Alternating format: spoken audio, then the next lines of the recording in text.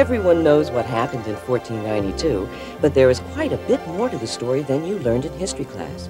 For instance, one of Columbus's 3 ships started out being named the Maria Galante, which translates to Naughty Mary. Columbus felt a name change was in order, hence the Santa Maria.